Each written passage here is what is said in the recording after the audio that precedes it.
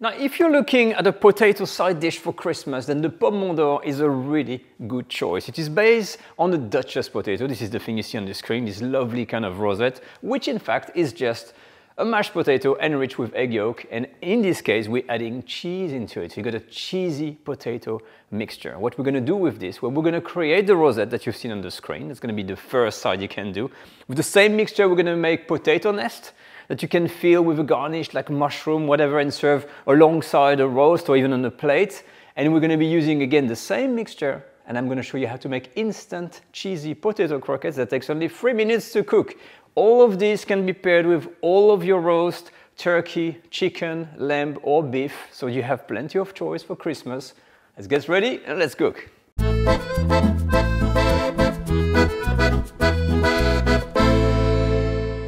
Now, are you ready for that no-fuss recipe? Free option, using again the same mixture. And this is sometimes the magic of French cooking. So for the pomme d'Or, you're gonna need some starchy potatoes, good quality, about up to 4 egg yolks, good quality butter, good quality cheese. I'm using a gruyere cheese on here. Yes, you can use comte if you want. Worst case, you can use a cheddar. Salt, pepper, there's gonna be a bit of grated nutmeg in here for the utensils, very important. Piping bag with a star tip, potato ricer or vegetable meal, and that's about it. We're gonna start here by peeling, cutting, and cooking the potatoes. That's a very important step, this.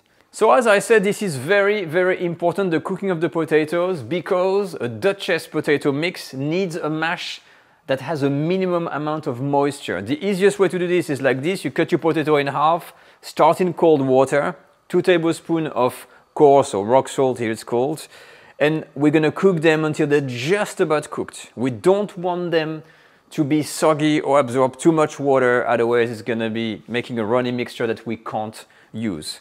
You can use other methods. If you want, you can cook the potatoes with their skin on.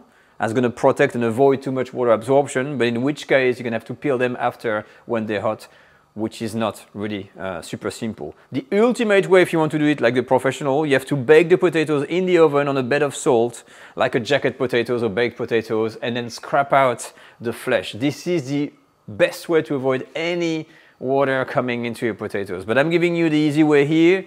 We're gonna bring this to the boil. We're gonna keep this to cook for about, I think, 10, maximum 15 minutes, and that's it. I'll show you the result exactly when they're just perfect. It's been 17 minutes. And my potatoes are ready. Usually you know when it's ready when you prick one with a knife like this and it falls on its own weight, putting the heat off, and immediately I am gonna scoop out the potatoes and put them in my colander. So as you can see, even for large potatoes, large chunk, just about 17 minutes, but I would say that roughly speaking, 15 minutes time after boiling is the sweet spot. When they're ready, you need to leave these first to drain like this, just for 3 to 4 minutes. After 3 minutes, you transfer your potatoes onto a tray, and what we're gonna do here, we're gonna just do a rough kind of breaking of the potatoes, because I'm gonna have to put them in the vegetable meal. And we're gonna put this into the oven at 200 degrees for about 3 minutes. Same thing.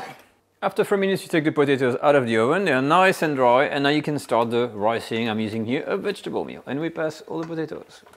I'm all done, and I've put my potatoes now to a medium heat because it is quite moist still, even after all the drying. The reason for that is that I'm using bog standard supermarket floury or starchy potatoes. I label as potatoes for mash. To give you an idea of what happened, if you don't have quality potatoes, you're gonna end up with these potatoes that tends to absorb way too much water. This is the big problem. If you're in America, Yukon Gold is the potato to use, creamy, yellow flesh, the king of mash. The binge, the Dutch variety for Europe. Even in Australia you can find it, or otherwise you can use the King Edwards or the Pontiac potatoes. That will make a heck of a difference. So here what we need to do is to have the heat on and spend 4 to 5 minutes mixing gently, heat up the whole mix and drain out that moisture out. Perfect, so after a few minutes you have that consistency, that kind of paste-like consistency. This is what you want. We can add the seasoning. So that's the taste, huh? So pepper, a little bit of salt because the cheese is salty. So we'll add some more later. And I'm gonna add, about 30 grams of butter to start with. When the butter is in, you're gonna mix it in, make it melt, and we're gonna check the consistency. All done. The butter is melted. I'm going to use a good 70 grams of cheese here to start with. Okay. And same thing. The heat is on medium, and I'm going to melt everything in. Perfect. If you want something richer to finish, you add the rest of the butter. And you mix it in, and that's going to be it.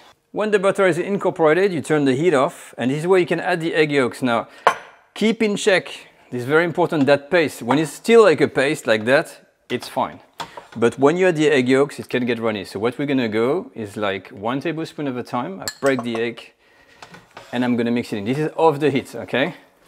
Then you check the color, you check the consistency, and you add more.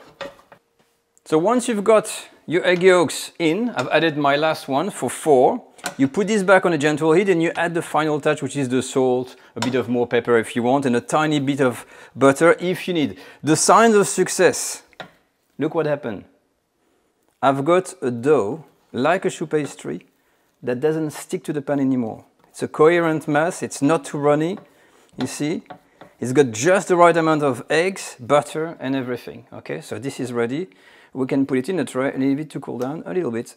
Well done! You've done it. You've done the mixture to make the pomme d'or, which is the Duchess potato mix with cheese. And you're going to put this into a shallow tray. As you can see, it's not deep at all. And we're going to put a plastic wrap and leave this to cool until it's lukewarm. And we're going to be ready to start making the rosette and have a bit of fun with our piping bag. As soon as your mixture is ready, when it's cool enough, you're going to put it into a piping bag. Now, if you want to do the croquette, you can divide it in half or more, whatever you like, okay? Now, my bag is ready, it's been filled. We're going to make the little rosette. If you're not sure, you don't use a piping bag very often, what I advise is you can use like a little plate like this, and you can train to see exactly what you're going to make. So you can make small ones, big ones, but that's roughly the shape we're going to use, okay? So the size, it's up to you. You don't want too big, too small. Okay, so we're just gonna go. And you want to kind of favor something a bit high. I don't like when they're too, kind of too low kind of thing. It's better. But anyway, you keep on going like this. Rosette, rosette, and rosette. So these are the rosette, but I did mention that potato nest kind of thing. So what you can do is you use like a food ring. I've put some water on this just to have a mark. You won't see it, but I know roughly the size I want. And it's just 2 circles of pastry, I say pastry because I always think it's kind of a choux pastry. Okay, so you do 1 mound like this, and then you're going to do another one on top. So we're going to sit it here.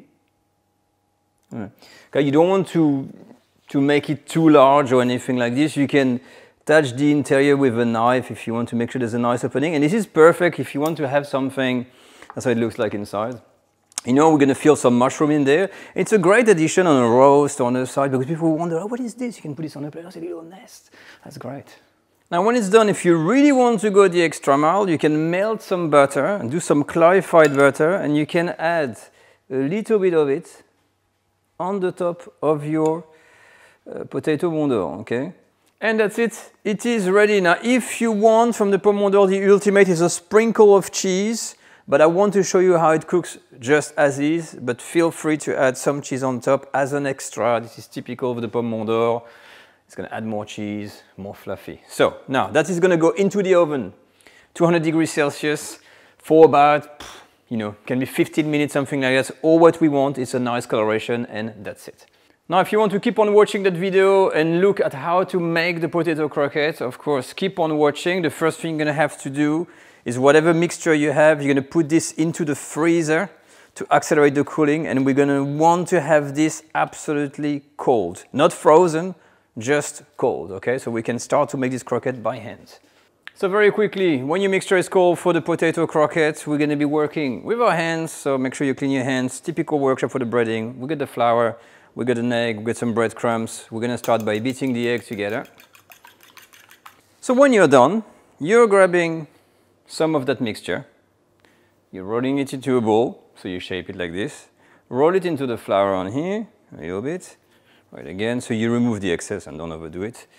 Then you can put this into the egg, so roll it around, don't use your finger because you're gonna, it's gonna lose the shape, and then from there into the breadcrumbs, okay, and you're gonna roll this into there.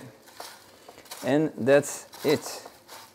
You got a simple, easy to do potato croquette ready to go. So you're gonna repeat the same process for all of them. As soon as the croquettes are ready, you're gonna need a deep fryer, of course, 180 degrees Celsius. I'm gonna do 1 or 2 at a time. And about 3 to 4 minutes is all it takes. That should be about ready.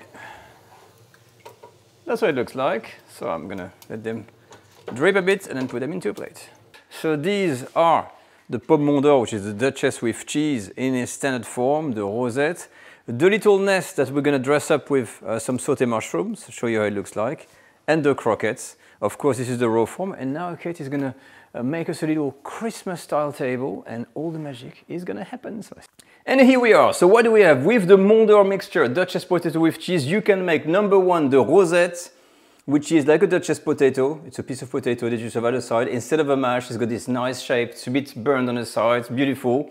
The nest, you do this kind of circle and you can fit in some garnish. So here, I've sauteed some mushroom, a piece of sage, and you can imagine pouring some nice a sauce, like a Madeira sauce or anything like this, with a slice of roast on the side, and it could be an individual serving. The croquettes on here are actually lovely. You can see how super easy it is to make, and look inside. I've just ate half of it, and look how fluffy it is. And if you, I think the croquette is my favorite. Really, really nice.